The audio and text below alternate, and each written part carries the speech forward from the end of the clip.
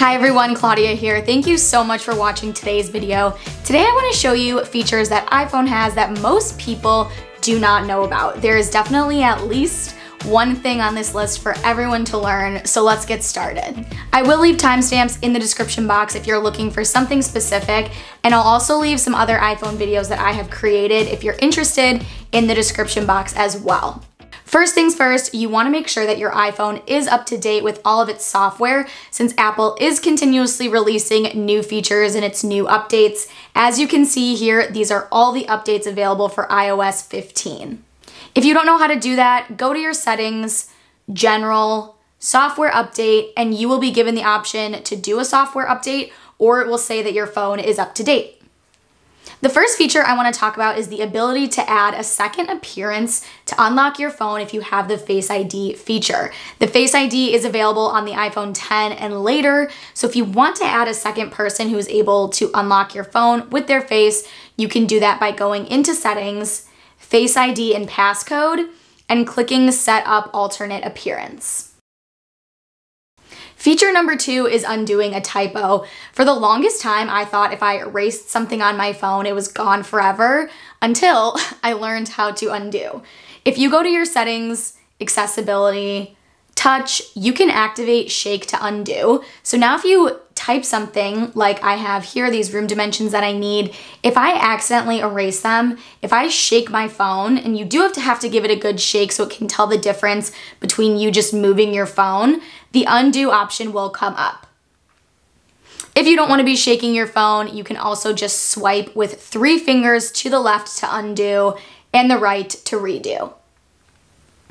While we're in the accessibility section, another great feature is reachability, especially if you have one of the larger phones. I, for example, cannot reach the top of my screen even if I wanted to. So within the accessibility section, if you select reachability, you can actually swipe down at the bottom of your screen and the top will come down a little bit so you can reach the apps or areas of your phone that are normally too high or far to reach. You do have to swipe in the very bottom section though. If you swipe too high up, it will just pull down your search bar. So just keep that in mind. One more of my favorite accessibility features that can come in handy for anyone is the magnification tool.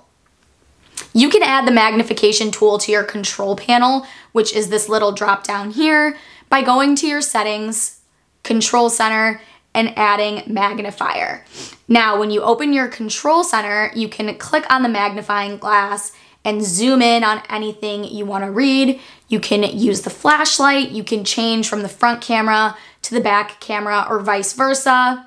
And when you're done using this, you can just swipe up to close it out and return to your home screen. Feature number 5 is hiding photos from your phone library. And I know this sounds like it could just be used for sketchy behavior. However, if you're, for example, planning a surprise party for someone that you live with who could stumble upon your phone or your photos, or with the holidays coming up, maybe you have an order confirmation that you want to keep but are worried that your secret's going to get out, you can hide it, and I will show you where they go in a minute. So if you click on a photo you want to hide, click on this arrow at the bottom, and hide is one of the options. And when you click on it, this photo will be hidden from your camera roll. Then if you click on albums, all the way at the bottom, there is a hidden section where you'll be able to find anything that you've hidden. On the flip side, if you accidentally hide something, you can go to this album, find the photo, and unhide it. Feature number 6 is also in the camera roll, and that is adding captions to your photos. So say, for example, you take a picture of a recipe like I did here. Maybe you made some changes to the recipe or some adjustments that you want to make a note about. If you swipe up on the picture, you will see the option to add captions. And when you're done, just click done in the upper right corner and it will save your captions. So if you come back to them later and swipe up, you'll see them here. Feature number 7 is how to close out all of your tabs at once on Safari, or if you search on Google Chrome, it works the same way. I'm about to expose myself, but if this is something that you didn't know, please give this video a thumbs up because it will be worth it for me for the shame I'm about to experience. So once you open your Safari, you can click on the bottom right 2 squares and pull up your recent tabs. But if you click and hold that icon, as you can see, you can close all of your tabs at once. And yes, I had 235 tabs open, but they are gone now, thanks to this feature. Feature number 8 is honestly not just a feature a lot of people don't know about, but it actually is hidden most of the time, and that is the scroll bar. So say you're reading an article or something where you want to scroll all the way to the bottom, you can obviously just keep swiping until you get there, but as you're swiping, you may notice this little bar on the right side pops up. If you click and hold that down, you can actually scroll all the way to the bottom or all the way to the top of the page really quickly without just having to continuously swipe. Feature number 9 has to do with the keyboard. There are actually additional letters and symbols if you click and hold down certain keys on your keyboard. Most of us know that if you hold your phone down on the cursor while you're texting, you can move the cursor around.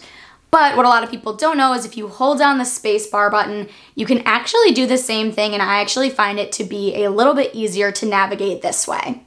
And feature number 10 is one of the newest features that was released with iOS 15, and that is visual lookup.